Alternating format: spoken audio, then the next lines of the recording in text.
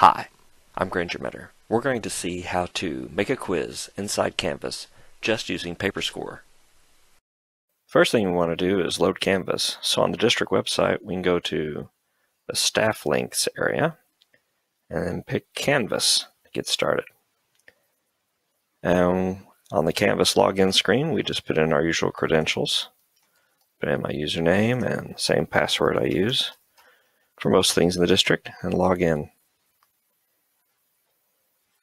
The dashboard will come up and we need to pick the course we're interested in. I'm going to be interested in this one called Sample Course, so I'll open it up.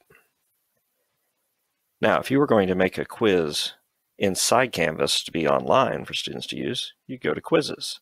But we're going to make a quiz that's all done on paper.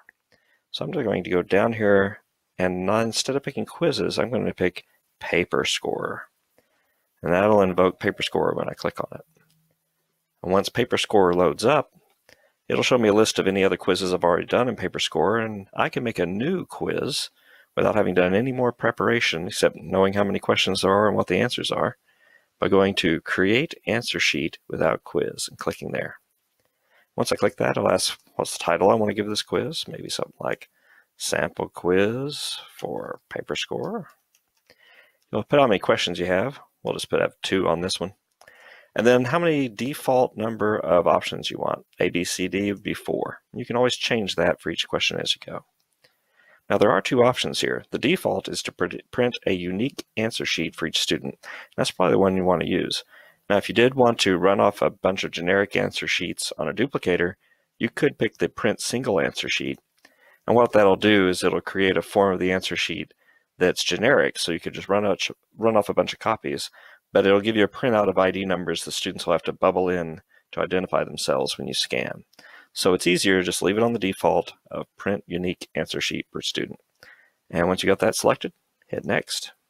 And it shows you your answer sheet, and you're going to bubble in what are the correct answers. So maybe the first one's B, the next one's C. But what if we had a question that had more choices or fewer choices? Well, these little buttons over here are your solution. You can hit plus and add more choices or minus to shorten them back down. So however many choices you need to fit the question in mind. And once you've got all of these bubbled in, you're ready to hit next. It'll show you your list of students in the class. We only have a few in the sample class. And if you wanted to customize answer sheets for just certain kids or sections, you could do that here. You could click all or none to quickly, or you could search for a kid or just run through the list and click and unclick to decide which answer sheets you want. Usually, of course, you just want all of them. And then you can click Create Answer Sheets. And that's going to set up our answer sheets for us. Takes a little while. And then it gives us some options. It says, do you want to print your answer sheets or print quiz questions? Well, we don't have any quiz questions here, so we're going to print answer sheets, of course. So if we pick that option, it'll create these answer sheets, and we can scroll through them and see that, yep, we've got a separate answer sheet for each kid in the class. And we could print that right off, or we could download it and print it off later. Now we're not actually done. That quiz has been automatically created inside Canvas, and right now kids can get into it and monkey around, and I need to lock that down. So after I print these off or save them for later, I want to switch back over here to Canvas. And I'm still on the Paperscorer screen, and I want to switch over to Quizzes, where quizzes usually are in Canvas. And when I click that, it'll show me all the quizzes in my course, including that one I just created. I just go find it. There it is, Sample Quiz for Paperscorer. Now these options over here mean it's not linking to the PowerSchool gradebook. That's fine for now. This makes it published or unpublished, but I like to leave it published so kids can see the due date and all. So what I really want to do is lock it down with some other options. So I'm going to click this gear icon and pick Edit. And that'll let me edit this quiz inside Canvas that Paperscorer actually created for me. I'll wait a little bit so it'll load everything up. And then on this details screen about the quiz, if we scroll down, we can see all these different options. And there are some I definitely want to change here. I do not want to allow multiple attempts. I do not want students to see their answers right off the bat because they could log in here, get answers, and share them with others. But the most important thing is I want to lock this down right now where no one can get into it easily. So require an access code is what I want.